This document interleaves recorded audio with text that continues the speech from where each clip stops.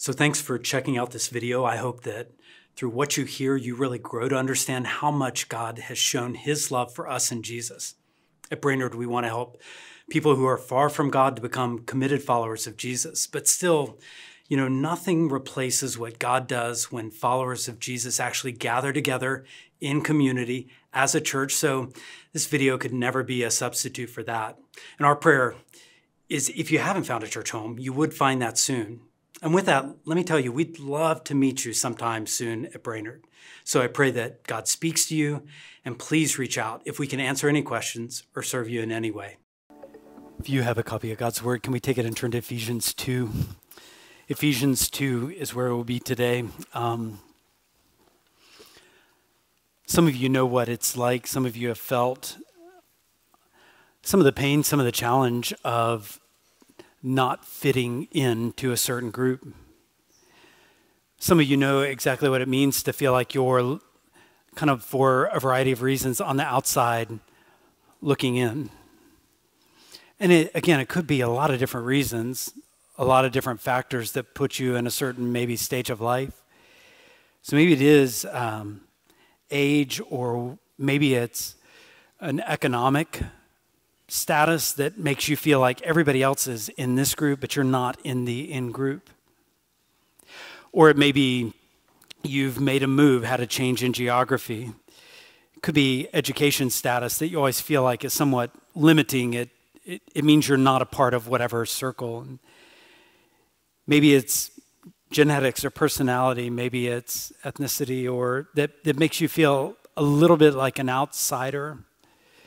It's tough to feel alienated, and listen, even at church, we're sometimes not immune from feeling like somehow we are on the outside.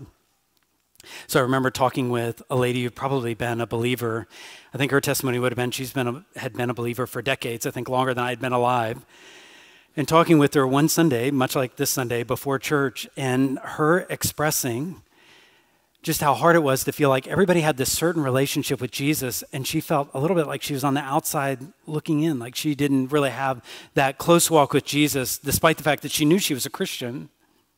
I think even of my own church experience where many of you know I have a mentally handicapped sister that's 6 or 7 years older than I am, and she's never spoken.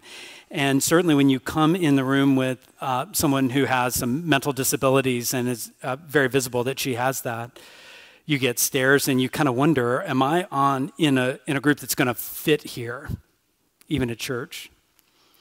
Ephesians 2 has brought good news. Last week we looked at such good news that not just that Jesus is alive, but because he's alive, if you're trusting in him, you're alive. And not just that Jesus is risen from the dead, but if you're trusting in him, you're risen, never to die again.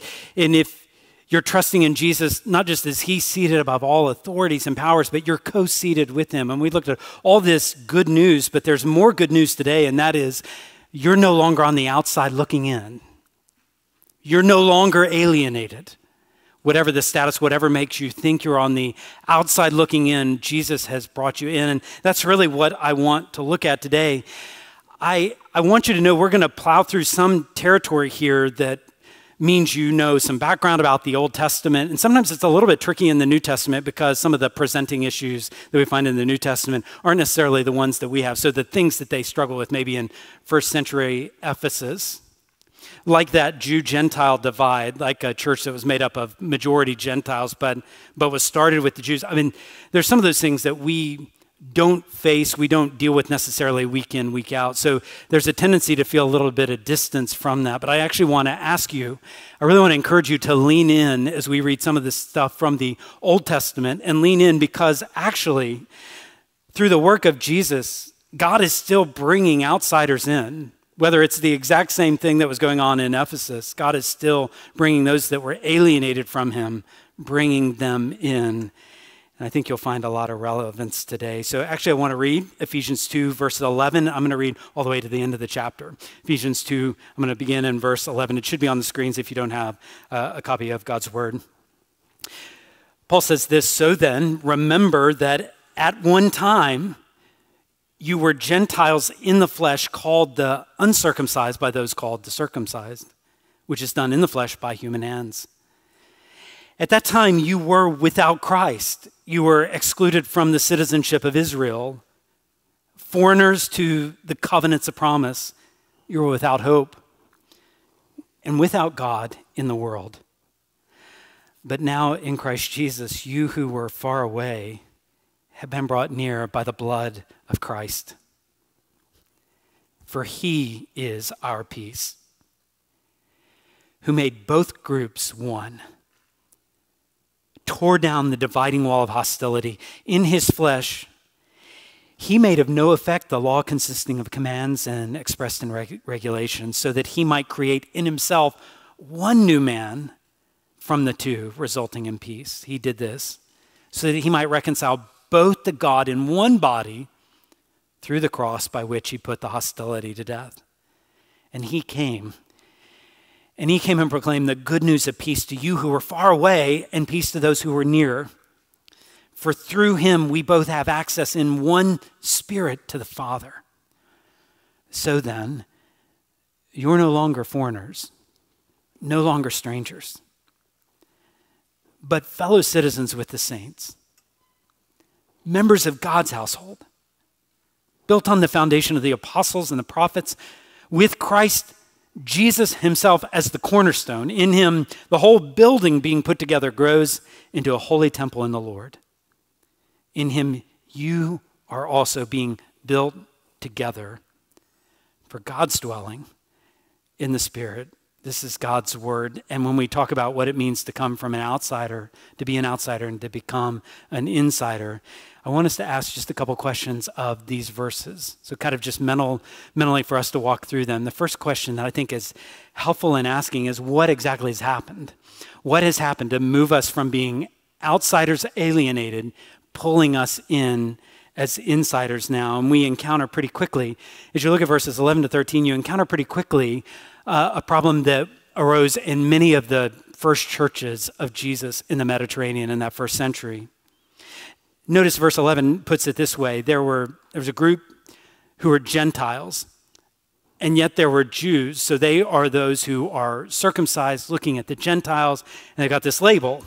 Humans are good at labeling, and they labeled, "You're the uncircumcised," implying there's some sort of division. So circumcision was this physical sign that really marked off the people of God. But it was more than just a physical sign. It was always meant, you can read Deuteronomy on this, it was always meant to show something of the heart, not just a physical act. The physical act, much like baptism and Lord's Supper, the physical acts are saying something's gone on with my heart.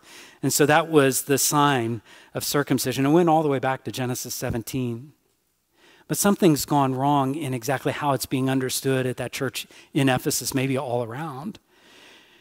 And we know that because like a check engine light comes on in verse 11, because this circumcision, Paul highlights it's made with hands. And anytime you read that, especially in the Old Testament, that idea of something made with hands, it's talking about statues and idols and false gods, things that humans put together. So somehow this thing that the Lord had given, this rite, this ritual, had become something that was just, we as humans moved it into something it wasn't meant to be. And so there's something going on here. As a matter of fact, if you compare like the not made with hands with all the things made with hands with the things not made with hands, you have things like the temple and our heaven, the new temple that Jesus is creating, and a temple not made with hands, or our heavenly dwelling place not made with hands. And so you see even a difference. There's some, I don't know, you kind of pick up on at least a whiff of derogatory, kind of dismissive. Oh, you're that group. You're not part of this group. But one thing that's made clear in verse 12, so I hope you have God's word in front of you. In verse 12, it's actually the distinction wasn't wrong, though. There really was a difference between Jew and Gentile. And it digs hard into that point in verse 12. So at that time, speaking to a predominantly Gentile church, which here we are today, at that time, before Christ had come, you were without Christ. I mean, it actually says 5 different things here. You were without Christ, excluded from the citizenship of Israel, foreigners to the covenants of promise, without hope, and without God in the world. You were alienated. You were without Christ. What does that mean? Well, the Jews had a Messiah. The Messiah was the king who would bring salvation. They had that. They were counting on that Messiah to come. And Gentiles didn't have that Messiah. You were alienated from the citizenship of Israel, so there were political and national implications of that, and you were outside looking in as a Gentile. He says you also were alienated, you were strangers from the covenants of promise, so God made covenants, these binding agreements. And he made those with the people of Israel. We kind of start with the covenant made to Abraham and Isaac and Jacob, where I will bless you, you will be a blessing. But he's making it to that family, and he makes it to the nation of Israel at Mount Sinai. And he makes it to King David, and like one of your descendants, King David, will be king forever, an eternal king. And what Paul's saying is you were actually alienated from that. You were without hope. So some of you will remember when you read the stories of Jesus' birth in Luke 1 and 2, Matthew 1 and 2, you have all these people that had a lot of hope. So Simeon and Anna and Mary and Zechariah are just like, we have hope that one day Messiah is going to come. And you even have John the Baptist. Are you the one we should be looking for? Or do we wait for another? I mean, there was all this hope. And he says, Gentiles, you didn't have that hope. And you were without God. So they certainly weren't without little gods, little gods. I mean, they had plenty of those. But all the spiritual beings that we can muster up in our imagination, all the higher powers and the energy, however we want to frame it, like that also, that just rings pretty hollow and compared with someone who's like, they know God and God knows them and they are his people and he is their God. So outside looking in, but verse 13, there's like this hard break with that previous status. Here's what happened. Now in Christ Jesus, you who were far away have been brought near by the blood of Christ. Do you see the first words there are so important? But now there's the break in Christ. But then it says Christ Jesus. So Christ is just the word for Messiah. But this is saying Messiah has a name. His name is Jesus. The Messiah has a name. The Messiah came in the flesh. And his name is Jesus. And he had a voice, and he could hear, and he planted his feet in soil in the Middle East. And he cried, and he got hungry. And at times he was very misunderstood, and at times he was understood perfectly. He would turn over tables. He would welcome children. This Messiah that Israel was waiting for had a name. And what he did is not just bring in those who were near the Jews. That actually would have been too small for his scope. He brings in the nations, you who are far away have been brought near. That idea of being far away, whether it's Deuteronomy, 1 Kings, Isaiah, Jeremiah, several places I looked at this week, the far away was always the other nations, like those who are far away, he brought near. And how did he bring them near? What does verse 13 end with? Brought near by what? By the blood of Jesus, by the blood of Christ. So this is what's saying, like, what happened?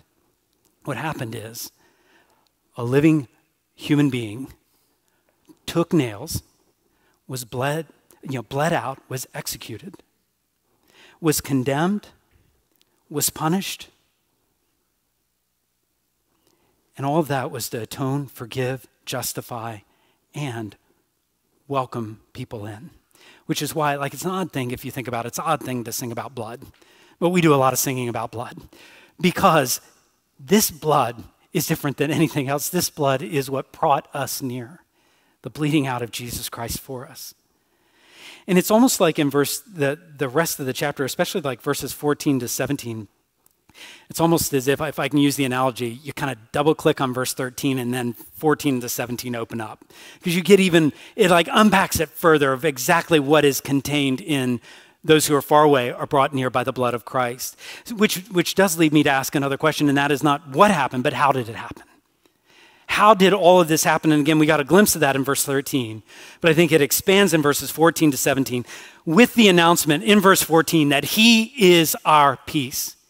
How did this happen? Well, he is our peace. And there begins this discussion that I don't know that it's even matched in the New Testament quite, like this idea of peace and reconciliation, and all this kind of harmony language of Jesus bringing things together takes peace, the whole concept of peace and who Jesus is and what he's done, and brings those together. So peace in the Bible, I mean, you think of peace, I think of peace as like the absence of conflict, the absence of war, so the people are at peace.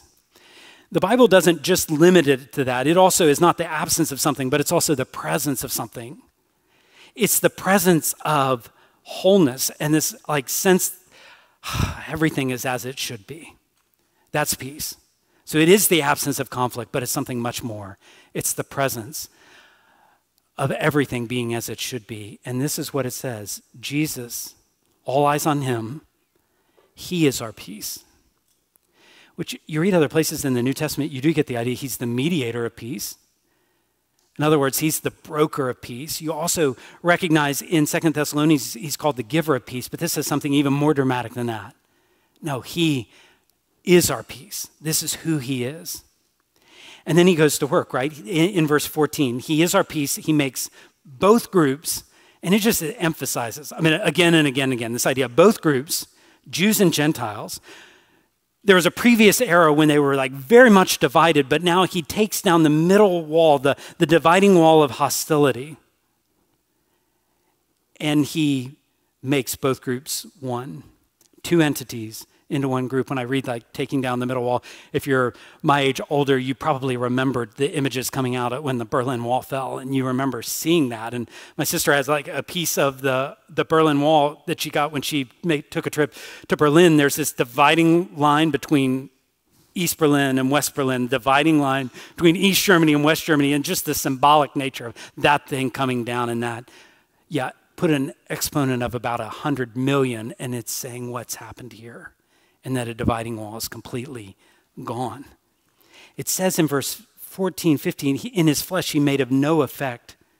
So he rendered ineffective, inoperative, the law that was consisting of commands and expressed in regulations. What's that about? Well, my best understanding of this is the regulations and the commands in the law, especially that are referred to here, were those that were really kind of separation regulations. In other words, like dividing line kind of regulations. So what were those? Well, there were plenty. If you read Exodus, Leviticus, Numbers, even Deuteronomy, you read into the Bible, there's some different kind of stuff in there. So there are like this animal, you've got to keep this with them, and this animal, you keep them distinct. And then it even gets sometimes into plants and farming, like, no, this field is for this crop, and like this is in the Bible, and sometimes it's about space, like there's a dividing line, and these people can't go in there, and those people can't. It's all these different things of like division and separation, even fabric at times, like don't combine these two fabrics. What is going on with that? I think part of it is signaling there is something very separated about God's people. He wants them to be very distinct. These are his people, and there's a dividing line. And certainly God still wants us to be holy, but he takes all those external forms away. He renders those inoperative. Other places in Scripture says because he fulfills them all. They're not going to have the bearing that they had. So he removes the separation. But then notice the intentionality here in verse 15, so that he removes it. He takes down the dividing wall that would keep Jews from Gentiles, and he brings people together so that he might create in himself a new race, a new humanity, a new man from the two, resulting in peace. He is about creating something new that has not existed before. There was Jew and Gentile, now there's this coming together of something that previously had not existed. It's like we're in Genesis 1, 2, and 3 categories of God creating something. He's creating something new. And he's bringing all together in Jesus Christ. Verse 16, it says, he did this so that he might reconcile both to God. What's interesting is there's so much in Ephesians as you're reading along. Okay, so there's so much that's horizontal, right? My relationship with you, my relationships with people of other, let's say, nationalities, ethnicities, other, all that is that middle wall is being divided. But there's also a dimension of which, but what if we aren't reconciled, like vertically? What if we're not reconciled to God? And God in his mighty act on the cross through Jesus Christ is like removing the barriers horizontally. But the barrier that counts the most is that vertically, and now he's reconciled us to himself. Do you understand exactly what's being said here? And verse 16, he's bringing these two entities together. It says in one body, which is, I think, the church, which is his body. Jews and Gentiles. They're not going to ride separately. So I think of, you get near a big city and there are these like lanes that anybody can drive in, and then there's the HOV lanes, or ones, sometimes they have to have a toll where if you pay the toll or if you have enough people in your car, you get the ride in that lane. And the picture here is not as if like, oh yeah, there's kind of two lanes going to heaven, and one's the VIP lane, and then there's all the rest of us. But it's actually like, no, the lanes have been merged. And we're all together under the umbrella of who Jesus is. He did this so that he would reconcile both to God in one body. And all this happened through the cross.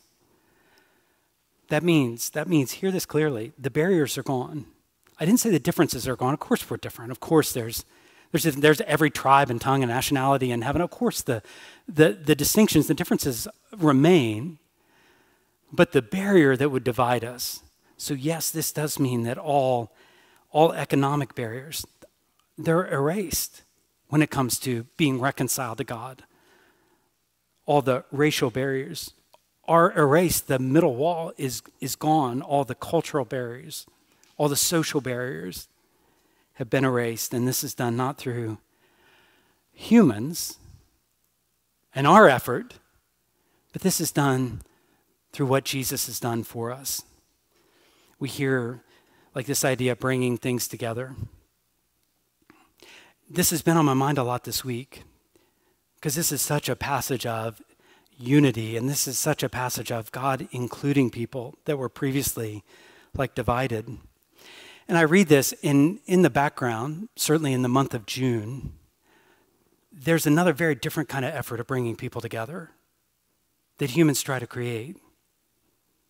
The symbol is a rainbow flag, which, by the way, has been redesigned a couple times, redesigned most recently to add some more colors and add some more symbols so that no one possibly can be left out, trying to include, trying to bring people together, assembling letters and an ever-growing list of letters to try to make sure no one feels left out, trying to bring people together, parades, campaigns for 30 days to take the month of June to communicate togetherness.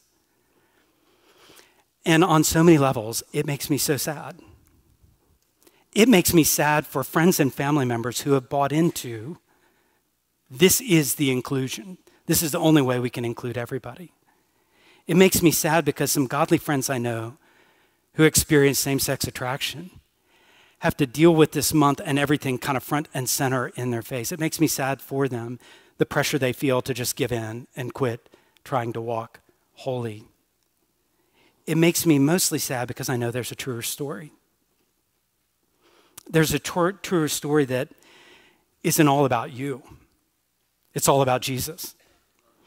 It's a truer story that can actually see and expose and acknowledge the worst parts of me and the worst parts of you and not excuse or justify or rationalize any of it. It's a story that doesn't end in heartache and heartbreak. It's a story that doesn't require everyone to celebrate how you see the world. It's a story based on not what you make up, but a story based on sacrificial love for you, coming from outside of you. And that story, like this is a very different message than what our culture is going to preach, not just it preaches it year in, year out. It's a very different message, what you read here, and make no mistake, it's a very different gospel. What this is saying is that you're included, not because you demanded it, but because you are loved by our Heavenly Father. And it's been demonstrated by his Son's bloody cross.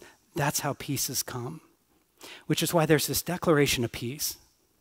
Do you find that in verse 17? Do you hear it? There's a declaration of peace. Good news that can actually come to all people, not just because we add a few more colors or a few more letters, but here's good news in that Jesus came and proclaimed the good news of peace, peace to you who were far away and peace to those who were near. There's just such a background to this in the Old Testament. One reference that comes to mind is Isaiah 57, verse 19. The Lord says, peace, peace to the one who is far or near, and I will heal him. Or Isaiah 52:7, how beautiful on the mountains are the feet of the herald, the one who proclaims peace, who brings news of good things, who proclaims not just you can make up a reality, but proclaims salvation, who says to Zion, your God reigns. What's amazing is Paul says, Jesus came and preached to you, Ephesus. But we know Jesus in human form never went to Ephesus. And this is 30 years after Jesus had already risen and ascended to the Father. I think what Paul's saying, and it's pretty staggering to think about, that whenever a messenger goes to a school, in your home, to work, and announces that Jesus reigns and has brought peace, it is just as if Jesus himself is preaching. This flawed instrument can be the voice of Jesus saying there is peace. Peace is available. Just leaves us in a stunning position. And I feel like at this point, you kind of like, we're going to look at the remaining verses here. It's like an ocean, and we're just going to get up basically to our ankles in the ocean of what all this means. But I want to answer that question third, and that is, what does all this mean for you? What does all this mean for us? I can talk all day long about peace, but what difference does it make for you? What difference does it make if you're feeling like you're an outsider? If you're sensing like, I don't belong? We'll just look at some of this, but verse 18 tells us one thing it means is we enjoy ongoing access.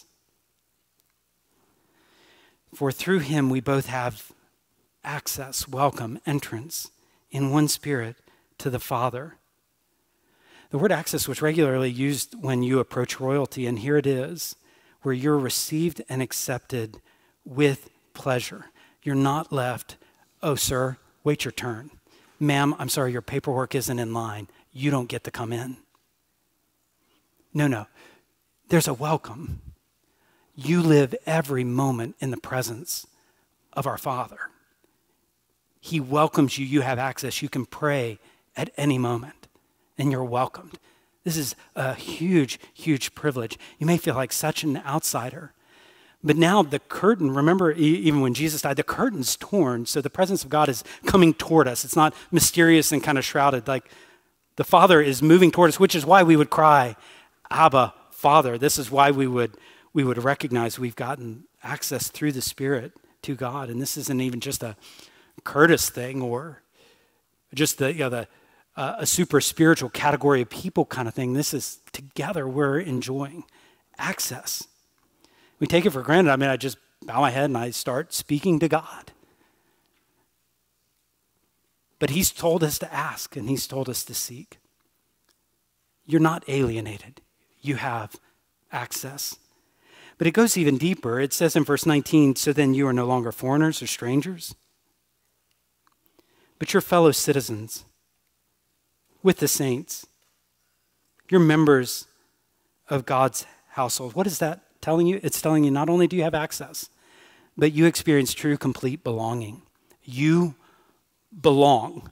You belong in this citizenship. You belong in this household. Jesus assembles people.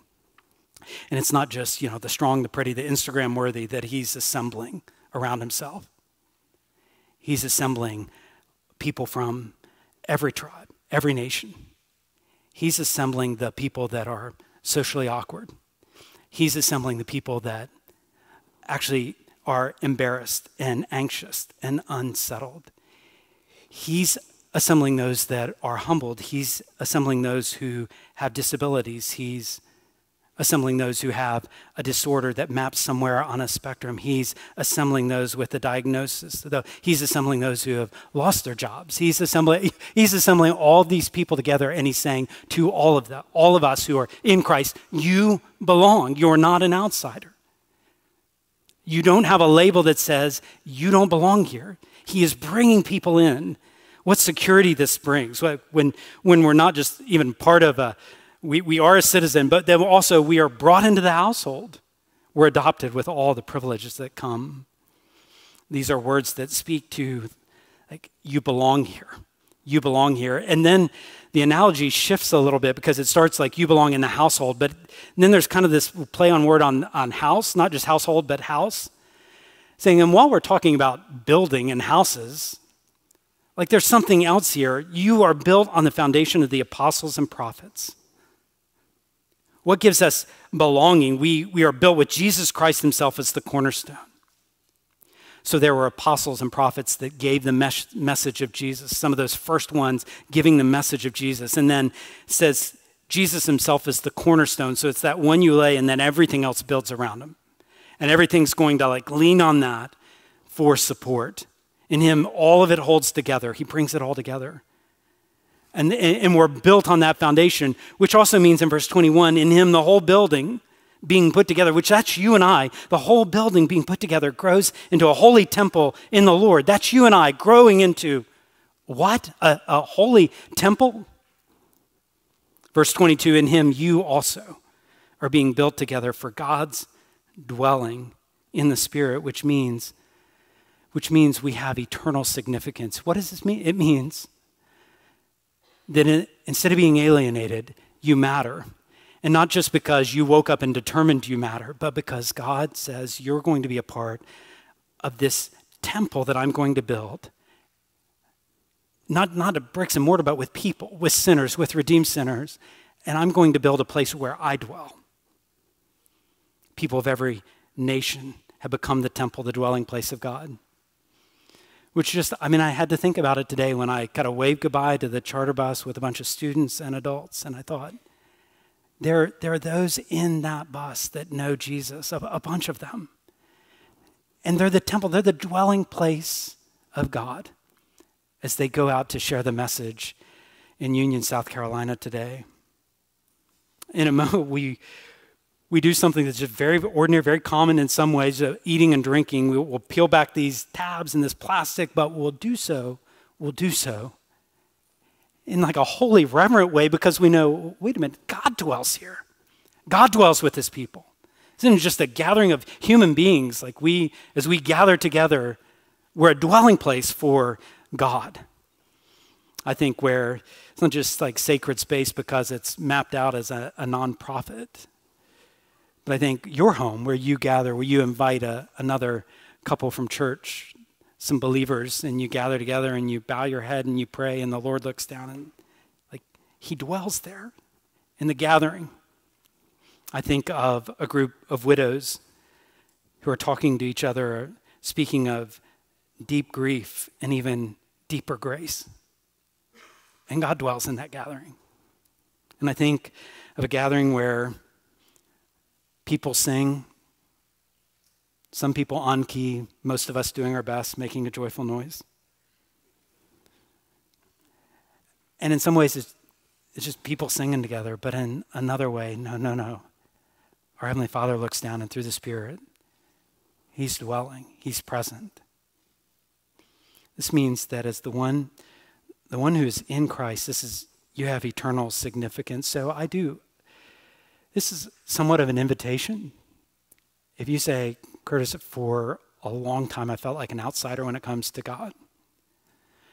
Well, Jesus Christ died so you would be brought in.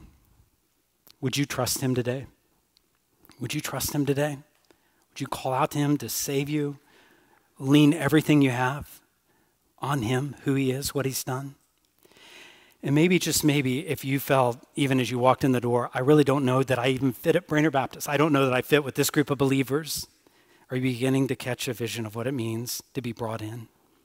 Do you appreciate today the access you have? The belonging you can experience? The significance of being part of the temple that God is building?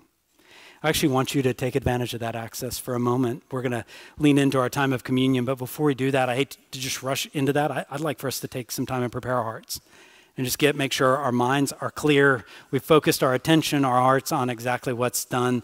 Maybe that we say thank you once again for the millionth time, gratefully that we aren't the outsiders, they aren't the alienated, but we've been brought in. Why don't you take advantage of the access you have, the welcome that the Father extends.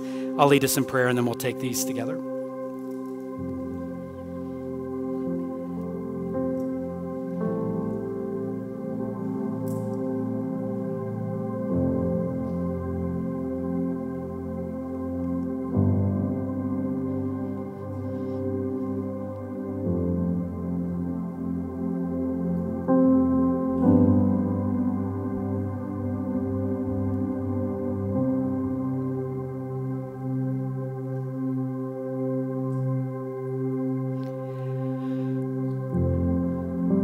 Father, without Christ, we aren't the insiders. We're the ones that do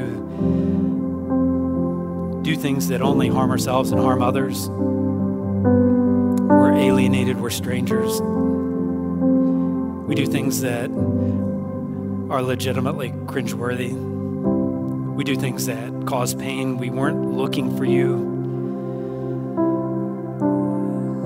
And without you giving the mission to your Son of saving people from every nation, we would be outsiders looking in.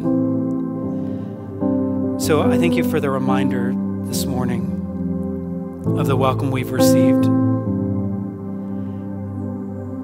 So for those that feel weak and helpless, for those who feel completely like a misfit, those who don't ever feel like they're the inside group, for those that feel estranged, those who believe they don't matter, they won't matter, awaken our hearts to the grace that comes because of what Jesus did in bleeding and taking nails for us on a cross. And I pray we would know that. And Lord, we even get to enjoy it.